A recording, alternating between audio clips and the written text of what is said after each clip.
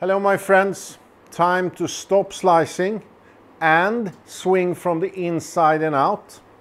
This is two of my biggest money makers. They are paying my salary almost every month, and it's really up to how to think correctly. My thinking and my philosophy gives me a draw from the inside and out with a release in time. But why do we need to think correctly first before we even have a chance to do it correctly with a club in our hand?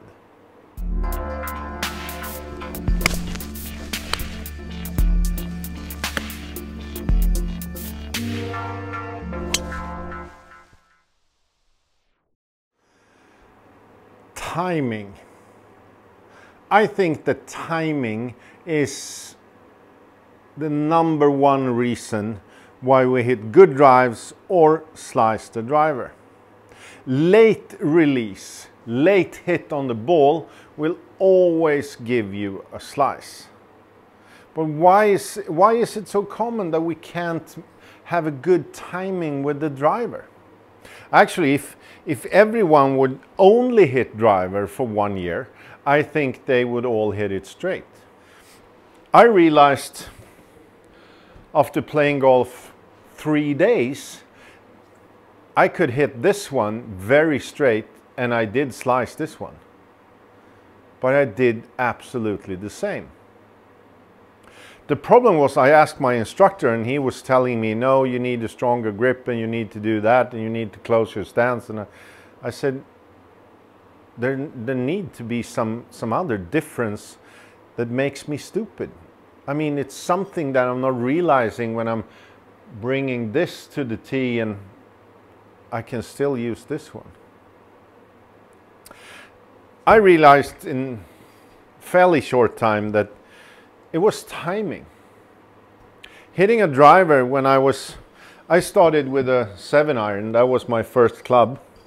I just went into a store and bought a left-handed 7-iron. And I started hitting golf balls, and I was fairly good even the first day. I could use my hockey skills and hit a golf ball pretty straight, and it probably looked really stupid, but it was effective. I was hitting it pretty far. And when I started to hit different clubs, I realized that timing was involved in changing to a shorter club and absolutely changing to a longer club. Any slicer I meet, they are trying to hit it straight, but they're hitting it straight too late. If I use my 7-iron timing to my driver, it will probably look something like this. It's going far left. Because I'm hitting from the inside, it's not going to curve too much, but I never find the ball again. So it almost left the range. The club head was open. And if you realize that in a golf swing, all the shots are in every golf swing. I mean, we start with a fairly straight club and we bring the club back, and if I would hit it like that, I would hit it straight left, and if I release a little bit, it's a little straighter. So here's a big slice, here's a fade, here's a straight shot, here's a draw. And if I totally stop my body rotation and just hit with the club, it will be a hook. So all the shots are, if I learn timing, I can hit all shots just by changing my timing. But here's the problem. If you don't change how you think, you will never solve your slice. If I all the time try to hit the ball where it is, and my club face is always late, if I don't make the change to hit a fantasy ball over there, if I don't change nothing will change for me. I'm trying to release the club as early as possible, but most people I meet with slice problems, they need to change their mind and try to hit about here. That's about 2-3 feet before impact. I want them to think about a straight club right there. And probably it will look a little bit like this. It will be a lot straighter. That's only timing. I'm just hitting it earlier, releasing it earlier. That's why I love the lag talk that we had in the golf world for like 20 years. More and more people are understanding now that you need to release the club. You can't hold it too long. Holding it is a perfect recipe for slice. Holding it too long, if you think that's what you're going to do, I don't know. You won't like my videos. So actually changing where you try to hit the golf ball, where you try to release, you need to change in your mind before you even try to hit a golf ball straight. Because you're already trying to hit it straight. But your straight is probably over there. So first change your mind before you even try to hit the ball. I only have 2 rules, and we're both talking about them today. I swing as much as I can from the inside and out, and I release the club as early as I can. Those 2 works perfectly for me. I'm not trying to do anything at the ball. I'm starting the release back here behind my ear somewhere. It doesn't look like that, but that's what I'm trying to do. So just changing timing, if I want to hit it harder, I really need to understand that the release needs to be at least over here. Otherwise, I will be straight too late. That one was not a good hit, but still, it's not slicing. So,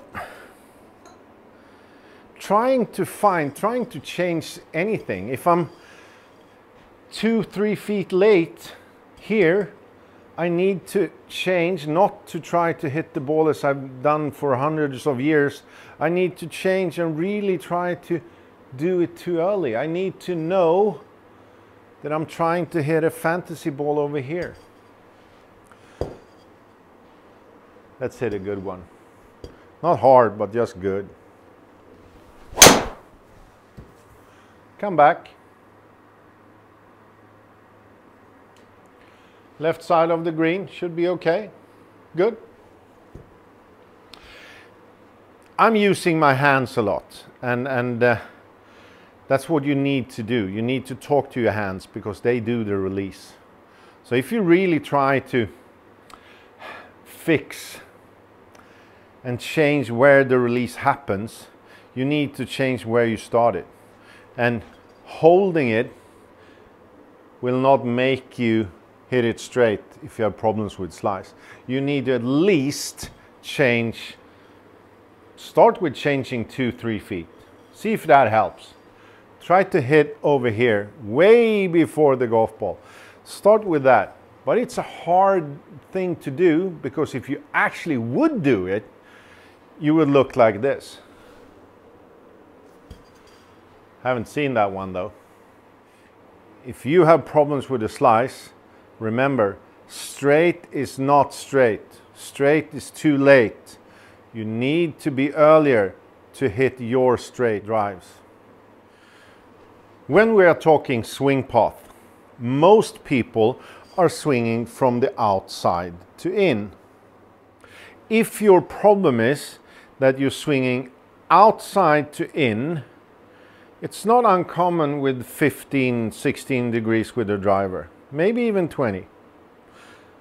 And it's the same thing here. If you want to change from outside to in, maybe 15 degrees, you need to, in your mind, stop trying to hit it straight and trying to hit it that way. You need to change just as much as you actually doing it wrong to even have a chance to hit it straight. Because when you think about this line, you swing on that line. So you need to try to swing on this line in your mind to even have a chance to do it on this line. So swinging the club from an inside to out path, it's a little bit like the timing we just talked about. We need to exaggerate going out to even have any chance to have the club going towards the target. This I realized, I was standing in with a friend with a very early golf achiever. It was a laser-based system, a golf simulator. It was actually really good, but it just broke down all the time. But when it was working, it was really good. And no matter what I did, it showed 1 or 2 degrees from the outside and in. And this guy I was standing with, he hit it 10 degrees from the inside, and I said, that's not possible. The machine must be wrong. And he told me that, okay, never mind trying to hit it straight. Try to swing as much out as possible. Probably I haven't played golf for more than maybe 2 years when we did this, and then I realized, okay, my mind has no clue. What I think is straight with the driver is actually outside to in, because my rotation will bring it in. I will rotate more, and even though I try to manage my rotation, not over rotate when I try to hit it long, I still need to understand that if I want to swing from the inside, I really need to think going, maybe, I think in my mind, 45 degrees out. I just do it as much as I can, and that's usually fairly good. I even had now, when working as an instructor, I have many instructors telling me I would never tell my students to try to swing too much out. I always try to tell them to swing straight, and nothing happens. That's the problem. We need to do it, if we are 15 degrees from the outside and in, we need to do it 15 degrees inside to out in our mind to even hit it straight. If we want to hit it 10 degrees from the inside, we need to try 25 degrees from the inside. Hitting this ball, all I'm trying to do is cross the target line and try to swing in the corner. Fairly easy if you actually let your mind do it.